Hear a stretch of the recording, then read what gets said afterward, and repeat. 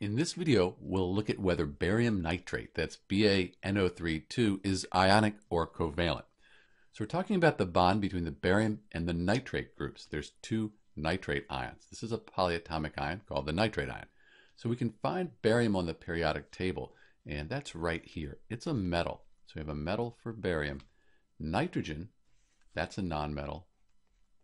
And then oxygen right there, that's a nonmetal as well. So when you have a metal bonded to nonmetals, that is going to be an ionic compound.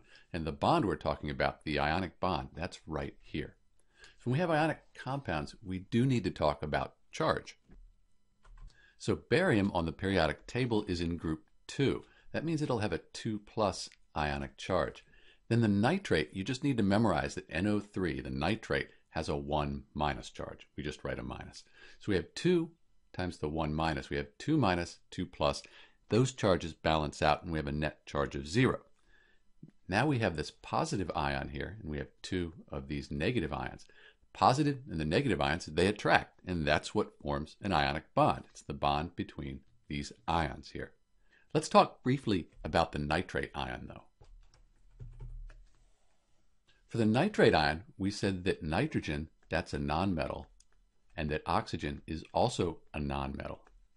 When we have a metal and a nonmetal bonded together, metal and nonmetals bonded together, that means that we have covalent bonds. So the bonds between the nitrogen and the oxygen atoms here in this nitrate ion, that's going to be covalent.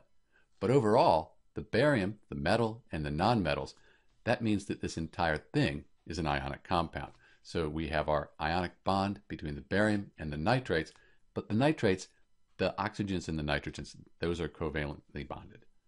This is Dr. B answering the question whether barium nitrate, BaNO3, is ionic or covalent. It is ionic. Thanks for watching.